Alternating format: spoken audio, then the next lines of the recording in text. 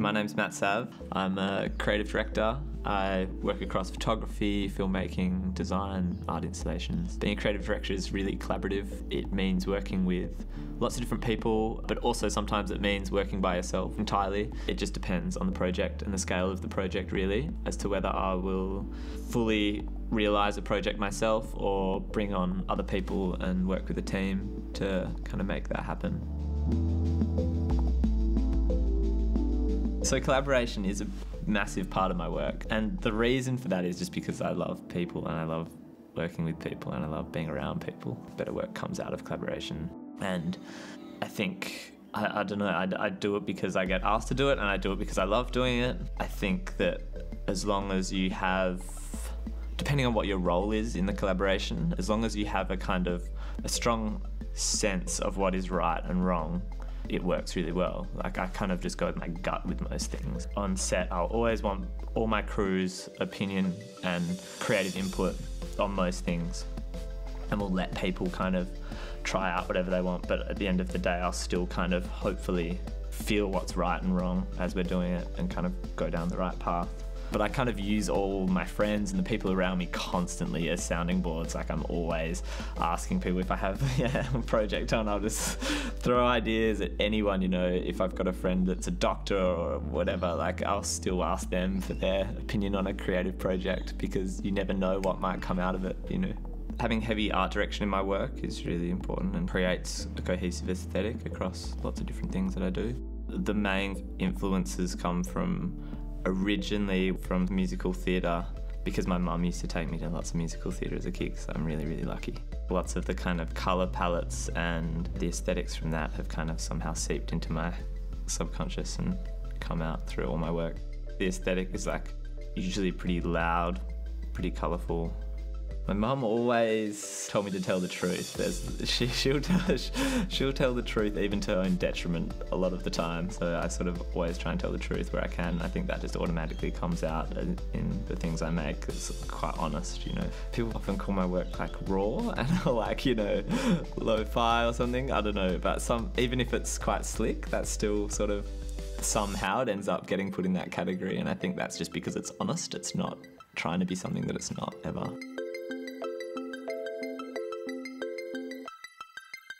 The medium that I choose is usually, it depends. If it's personal work, it comes down to the concept and what I'm trying to get across. I often approach things like it's a design problem. So I think with commercial work though, or work that's sort of collaborative, it's often people coming to me and asking me to use a certain format, and then I'll work within that realm to create the work. But it's always about the medium fitting the project, yeah. So like analog or digital, film or photography or whatever, sculpture I'm making. It's kind of, yeah, it's got to just be appropriate to the project. The models that we choose, we're trying desperately to include people from diverse backgrounds and gender identities as much as we can. That's really important to us. And so we're desperately trying to increase our networks and find people and interesting people and people that represent a really large array of society. Two of the common themes across a lot of the work that I do has been, or tended to be, about intimacy and isolation, and they're kind of obviously opposites, but I think that's because it's where my personal life is constantly in flux between those two things, and I think most people's lives are to some extent. So I find them particularly interesting, those extremes of being incredibly close or incredibly distant.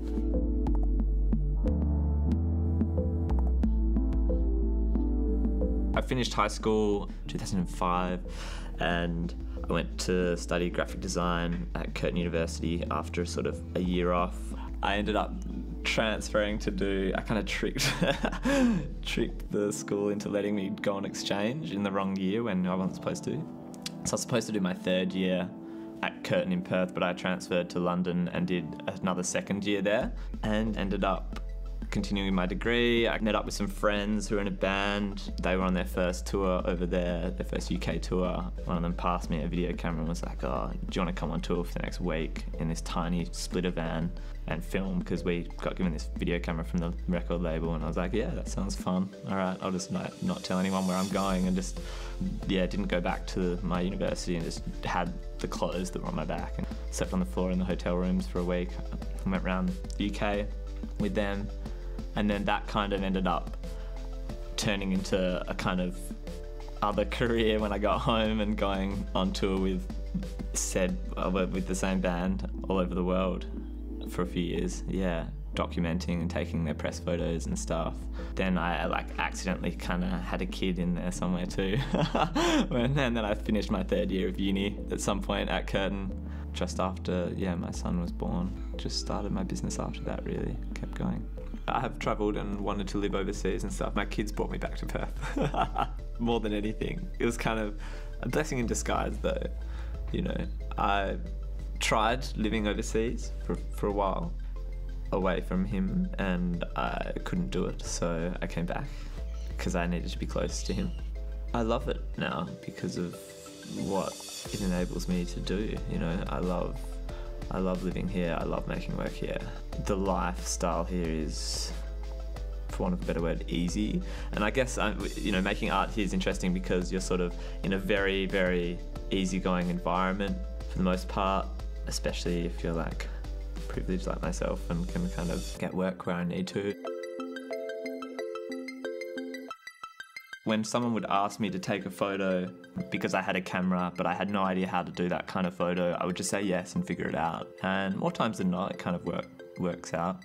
Sometimes it doesn't and it fails catastrophically, but it's fine. I just kept saying yes, and then I got asked to go on a tour or whatever, and I said yes, and I just, yeah, got asked to make a music video. I just said yes, and then figured out how to do it myself. Just did everything myself.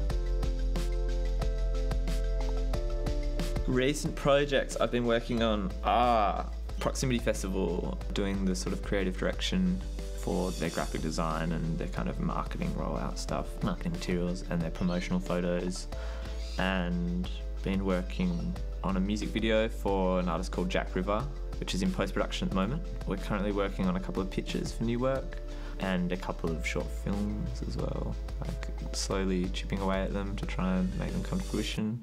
Producing films as well is something that I'm really interested in doing long term. I sort of have started cutting my teeth with music videos, but that's definitely just the beginning. You know, I really, really want to start making shorts and then films. Film is interesting just because it's bringing in all these things that I've been interested in previously. So I've made music for about 15 years now. I've, you know, been interested in theatre and musical theatre, like I said before, for like many, many years, since I was a child.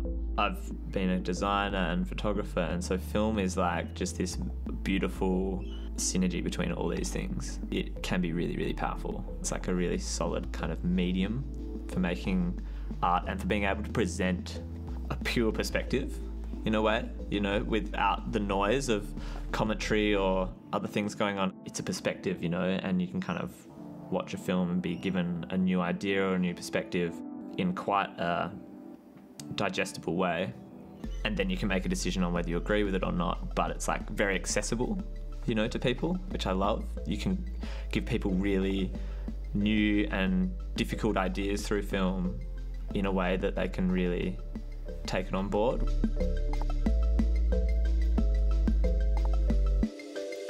What drives me to make art is a sort of inability to do anything else. It's kind of the truth, the unfortunate truth. I've tried a lot of things, you know. I've tried doing a lot of things. I've, like, I don't know, worked on a vineyard, worked as a baker's assistant, worked in retail, worked in hospitality, worked as a labourer. Like, I've started using the term creative director because it best describes what I do. I think this allows me to have kind of some autonomy in my own life, some choice in the way I interact with the world, and yeah, the things that I get to investigate, I get to choose myself. But I think at the same time, it opens up opportunities working in the arts to be able to work on community projects and things, and actually can be a way to work in various different areas. You gain skills that I think are applicable to many different areas that you can kind of potentially move into if you wanted to. So it doesn't feel restrictive.